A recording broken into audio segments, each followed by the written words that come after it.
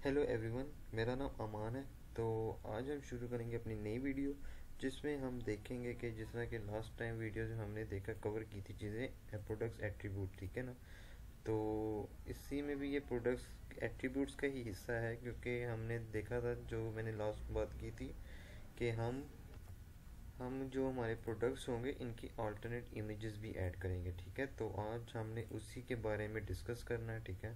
तो हमारे ये बैकएंड से डिफरेंट जो एट्रीब्यूट्स थे प्रोडक्ट के, वो तो हमने ऐड कर लिए थे, लेकिन अब क्या रह गया था, हमारे इमेजेस रह गए थे, अल्टरनेट इमेजेस, ठीक है। आप ये देख सकते हैं हमारे पास यहाँ पे मल्टीपल इमेजेस आनी है, ठीक है। तो ये इसको भी हमने मॉड्यूल बनाना है हमने एडमिन का, ठीक है। तो हमने साइजेस फिक्स कर लिए थे, ठीक है। इसको हम जब ये हमारा ये प्रोडक्ट्स वाला इमेजेस वाला ठीक हो जाएगा, तो फिर हम इसको बैकएंड की जो वैल्यूज़ होंगी, डेटाबेस की जितनी भी वैल्यूज़ होंगी, हम इसको कॉल कराएंगे अपने फ्रंट एंड में, ठीक है।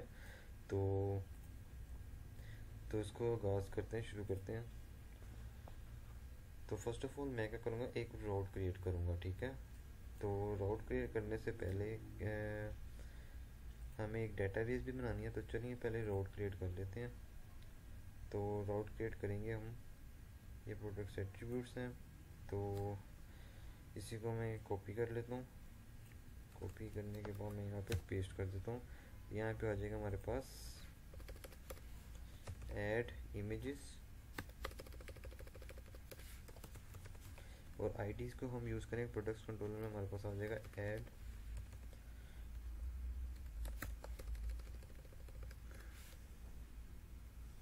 ऐड इमेजेस, ठीक है। ये हमारा मेथड हो गया। तो अब हम जाएंगे अपने प्रोडक्ट्स कंट्रोलर में, ठीक है। प्रोडक्ट्स कंट्रोलर में जाके हम एक रोड अपना क्रिएट करेंगे। तो हम मेथड बनाएंगे public function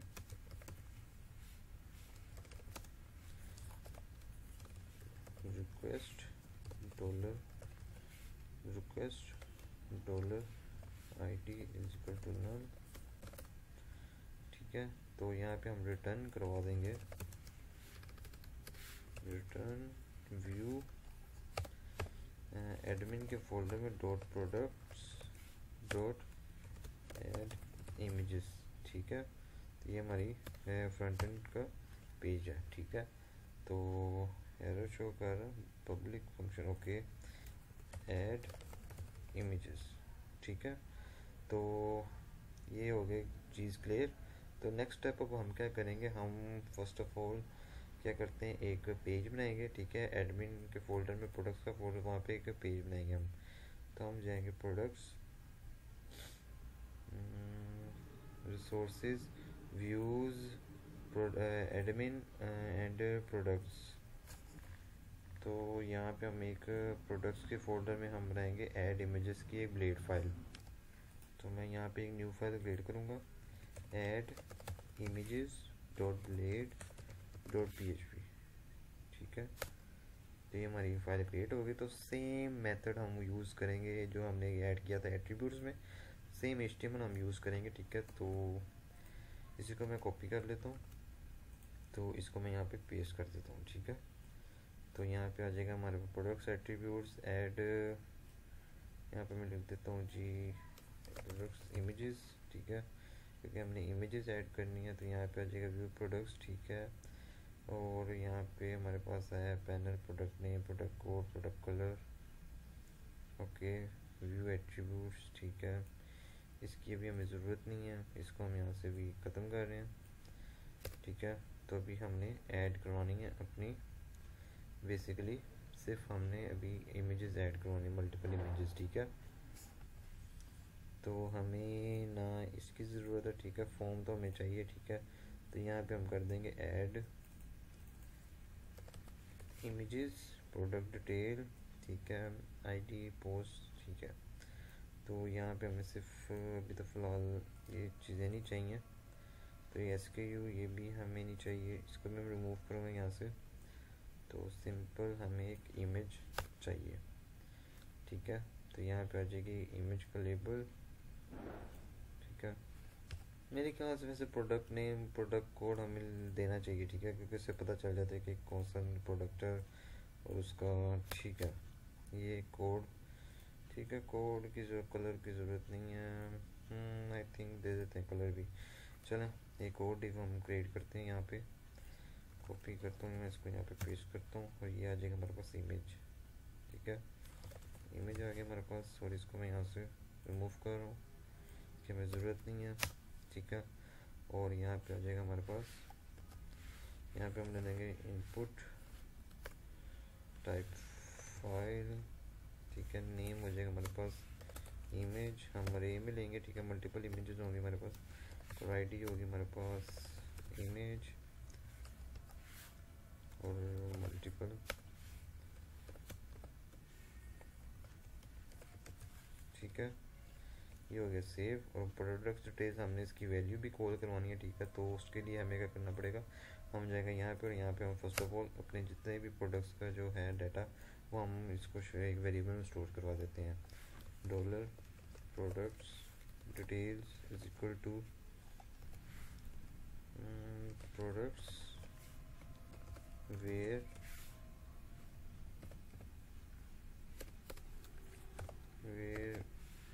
id is equal to $id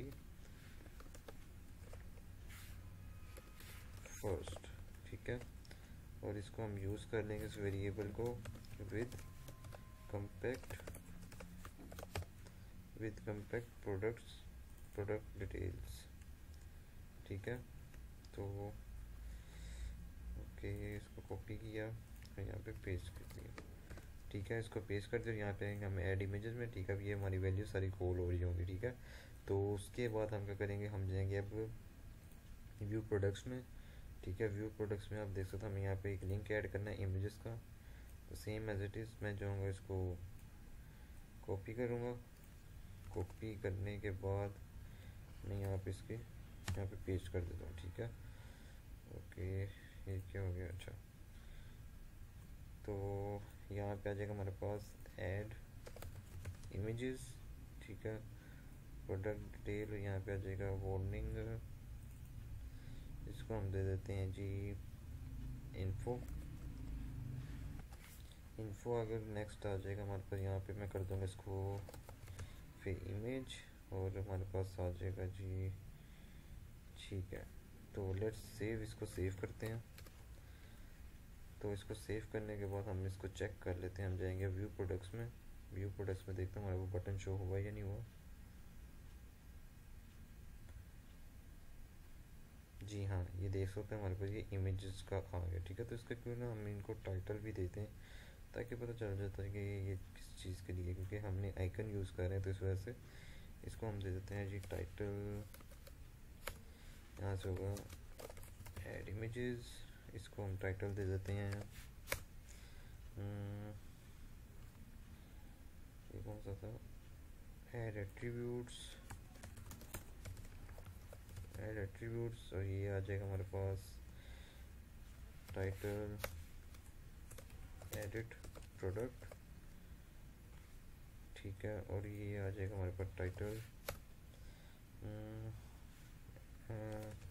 delete product. ठीक है, तो अब मैं इसको रिफ्रेश करूँगा तो अब ये देखिए मैं जिधर कर्सर लेकर जाऊँगा वो टाइटल शो करेगा कि बेसिकली ये किस चीज़ के लिए है। तो आप ये देख सकते हैं, तो यहाँ पे मैं लिख रहा है, तो ये देखिए add images, add attributes, edit, delete. ठीक है, तब मैं इस इमेज पे क्लिक करूँगा तो देखते हैं हमें इसके पेज पे लेके जाता है या नहीं। जी हाँ, ले तो आया। तो रिपोर्ट भी देख लेते हैं। जी हाँ, वाइट टी शर्ट वाइट। ठीक है, इमेजेस, और यहाँ से हम एक इमेज ऐड करवाएंगे। ठीक है, तो ये तो बन गया हमारा पेज। तो उसके लिए अब हमें क्या करना, हमें एक डेटाबेस क्रिएट करनी है। तो डेटाबेस क्रिएट करने के बाद हम जाएंगे अपने वेशॉप डेटाबेस में। तो यहाँ पे हम एक और नया टेबल क्रिएट करेंगे। ठीक है, तो इस टेबल का नाम होगा हमारे पास प्रोडक्ट्स इमेजेस। ठीक है, प्रोडक्ट्स इमेजेस के नाम से टेबल, इसको मैं गो कर दूंगा।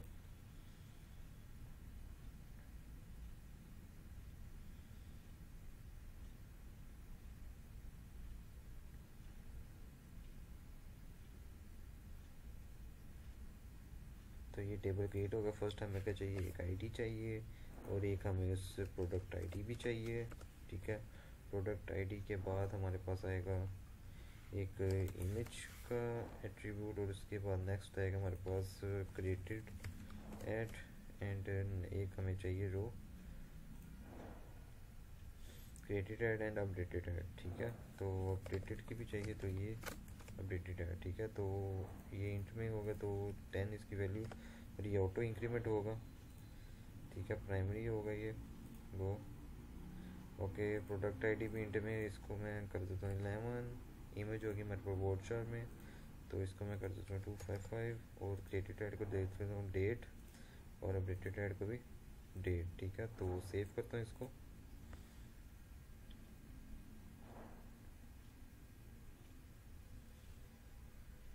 जी हाँ, ये प्रोडक्ट्स इमेजेस का आप देख सकते हो हमारे पास टेबल क्रिएट हो गया। तो अब हमारा काम है आगे, इसको हम कुछ रिस्ट्रिक्शंस लगाएंगे, ठीक है। इनको इंस्ट्रक्शंस देंगे अपने इस मेथड में।